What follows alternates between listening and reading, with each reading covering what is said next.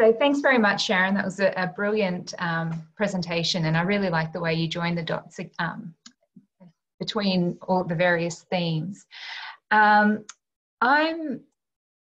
new to a lot of the folk working in the Antarctic community, so I wanted to I guess give quite a general presentation to start off with, and also make reference to some of the areas within SAEF outside of the scientific realm where I'll also be contributing.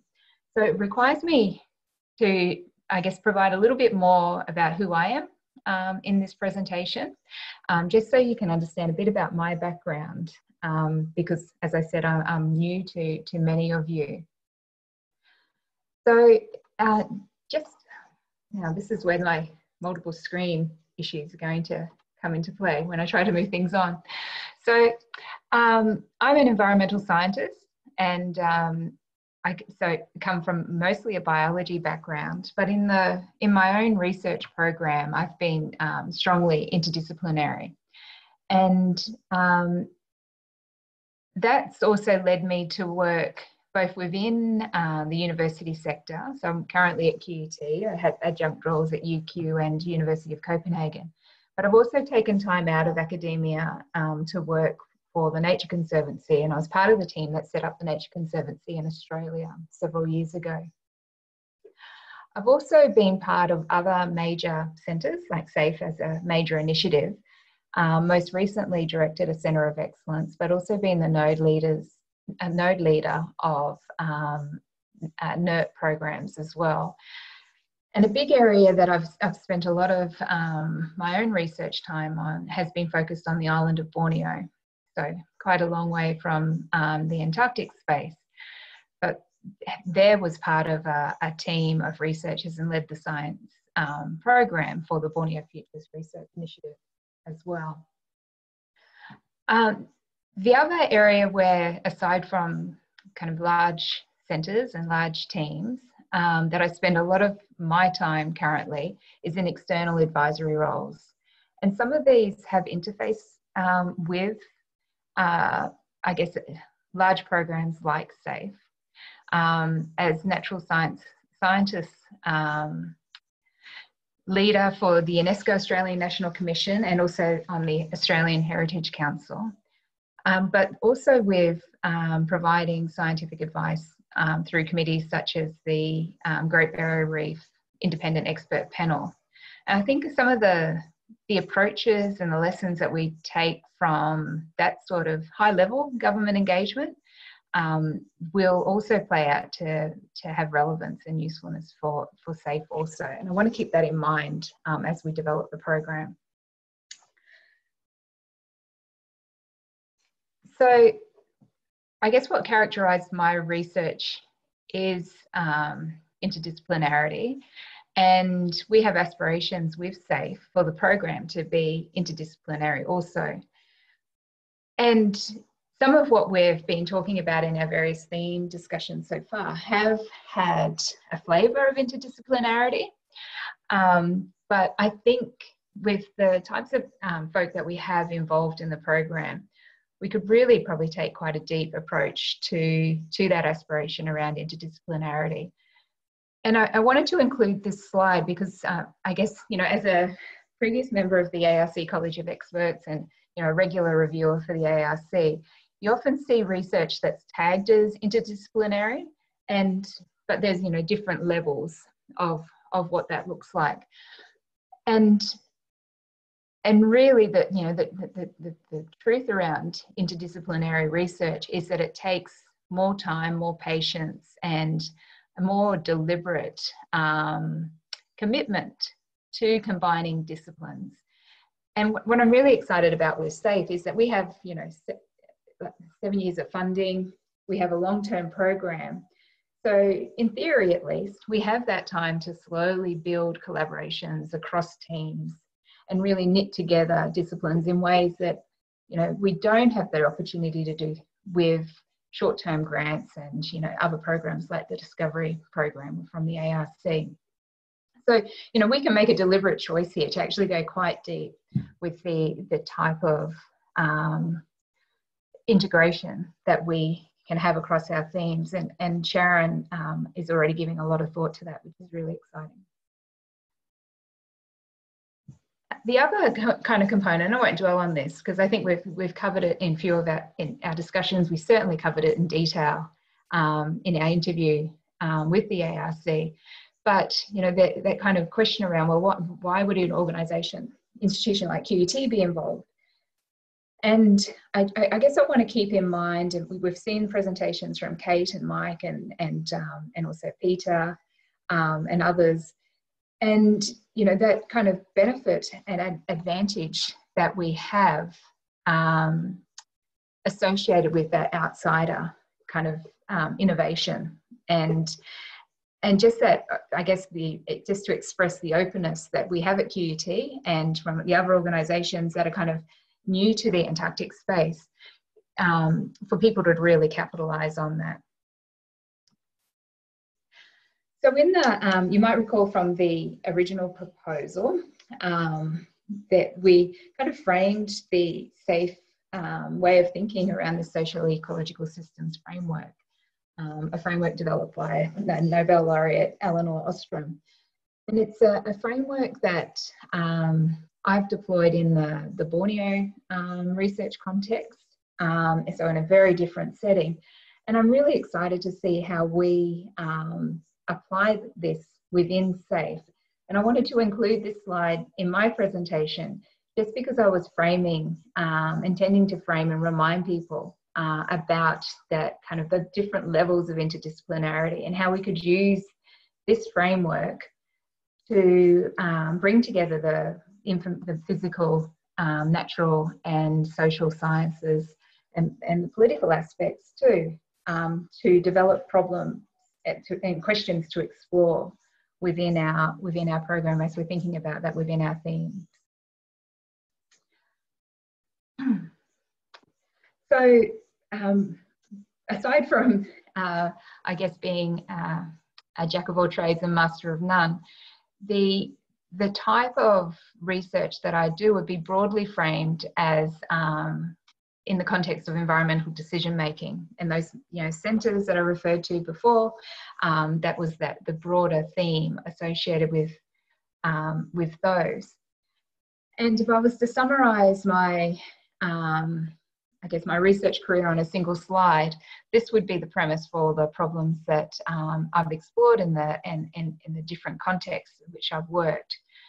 So, you know, it kind of boils down to there being multiple things that we can do in any location in the world at any given time in order to, you know, broadly speaking, protect or restore nature. But we are often working with limited resources, be it money, people, time. And therefore that requires us to be really clear about what we're trying to achieve. And I'll talk about that in a little bit more detail in a minute.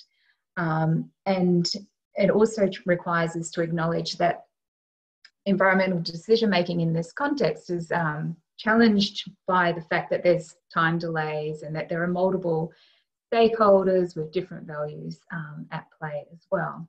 So this is I guess, my research in a single slide. To go in a little bit more detail within that, there's a variety of tools, decision support tools and disciplines and theories that we draw upon in order to answer environmental decision-making questions. And Mike and Kate and Matthew, in their presentation much earlier on in this series, went into detail around some of these. But the one I'll probably use, that I'm going to use today to frame up some of the approaches and questions that we've explored is structured decision making, which also we referred to in our original SAEF proposal as well. So structured decision making in its simplest form could be, and it is actually quite simple, described as a series of steps from problem definition through to taking action.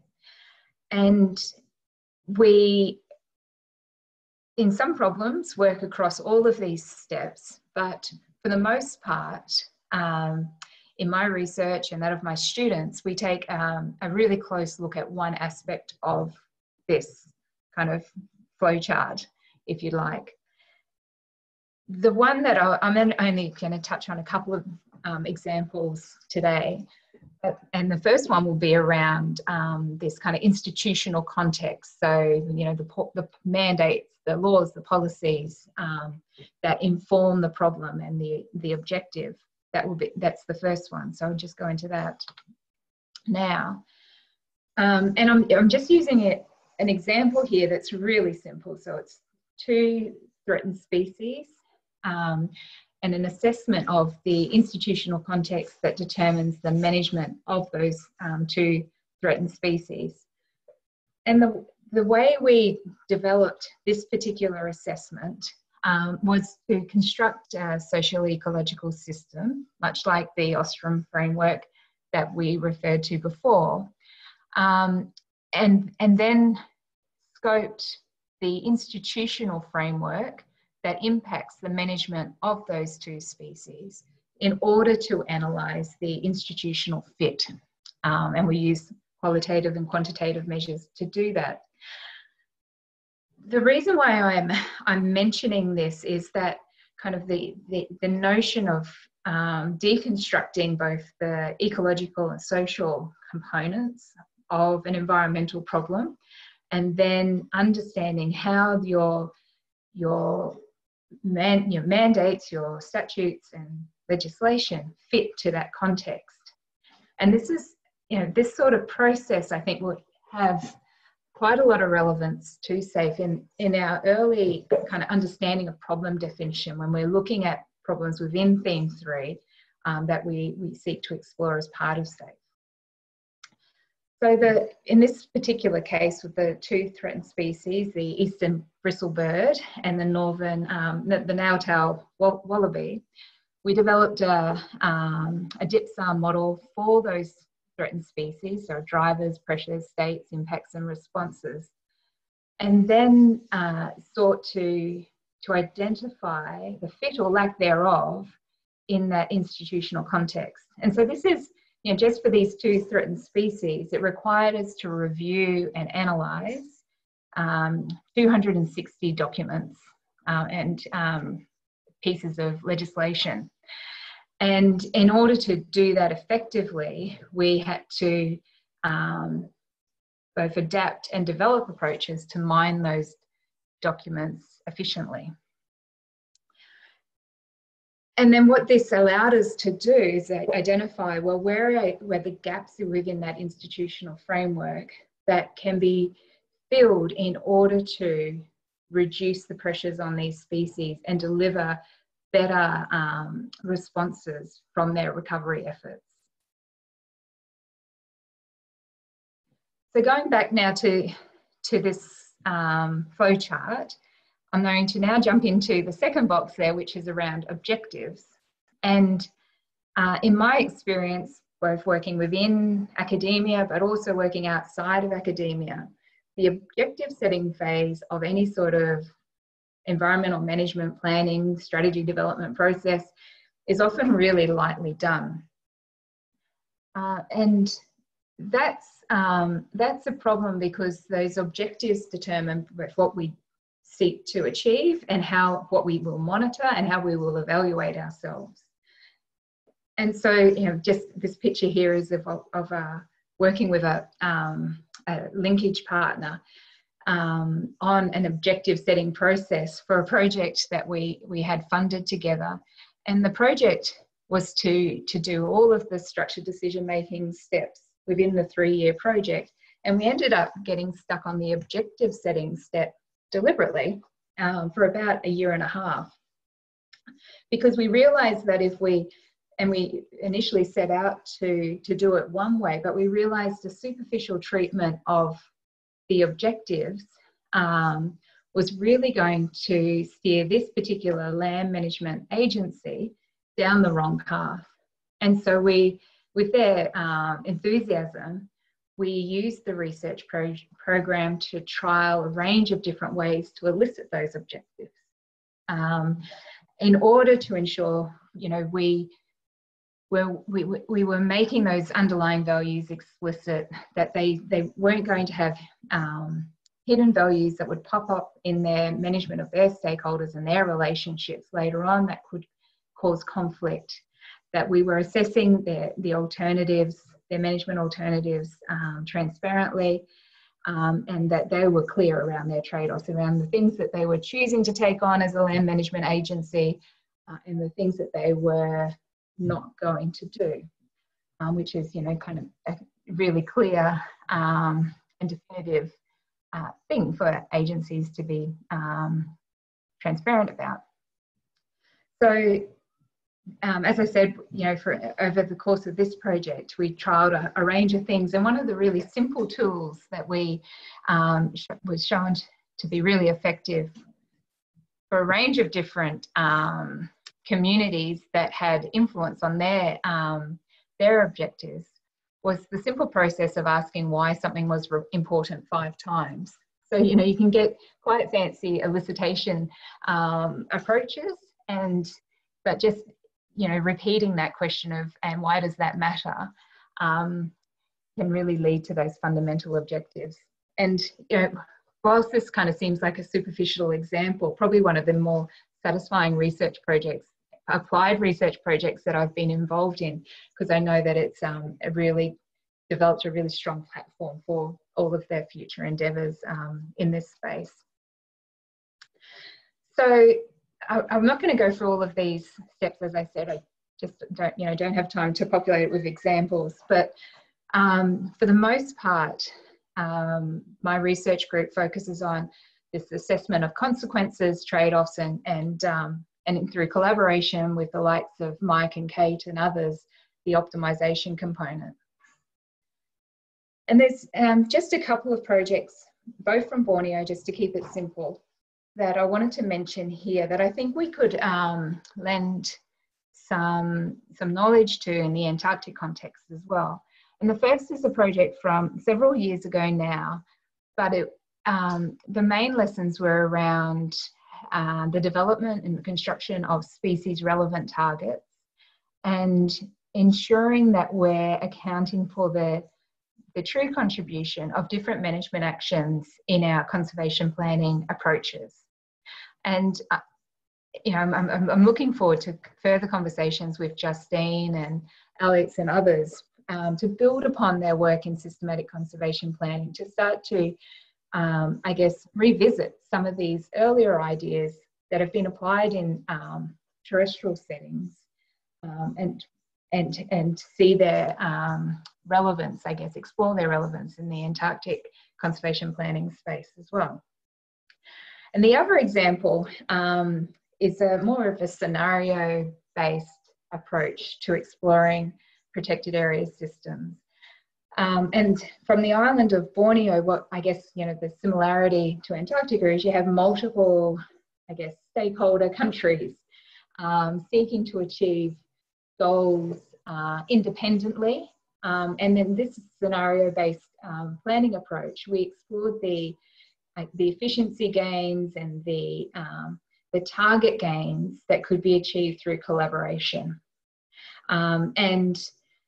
And I think that this, you know, when I read the Antarctic Science Plan and I listen to, you know, the experiences of the likes of Stephen and Alex in those discussions, I think this sort of scenario approach and systematic conservation planning approach could be really useful to explore. I've only got a couple more minutes remaining, and I have spoken about this both within the program executive group already and some of our other startup meetings. So I'm not going to go into detail around this, but in my role within SAEF, in addition to really enjoying and getting to understand the science and the research questions and being involved in that, I'm also taking carriage of the career development and the gender equality components of the program. And, you know, our program, you know, it's in startup phase. You know, we don't have money flowing to our organisations yet, but I have committed time, my own and that of my team at QUT, to get these plans developed from the outset. Because in my experience with those other centres, if we don't get this sort of thinking up front, where you end up playing catch up. You're catching up because you've allocated funding in a way that doesn't allow you to achieve your career development ambitions for your program, or you've initiated recruitment processes and then you may not be achieving your goals around diversity and equality.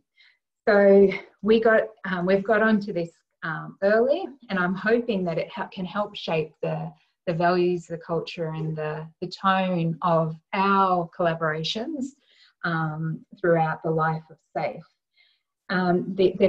These two plans have now been just put together in draft form, and the program executive group has been kindly providing some feedback. And when if within the next month or so, I'm going to send it out more broadly for others to provide and contribute to as well. But please, if this is an area of passion for you, career development, equality and diversity, then I'd love to have your input early on. So I'm going to run out of time very shortly, and I want to jump back to Sharon. So what I might do is just, I guess, just mention there, we've developed this as with key components to this plan, and the diversity and inclusion plan, similarly with kind of overarching goals and a series of programs and activities that we will place underneath those plans in order to deliver on them. So anyway, that's enough from me, and Sharon, you're there now, so you'll be able to help take questions as well. Thank you.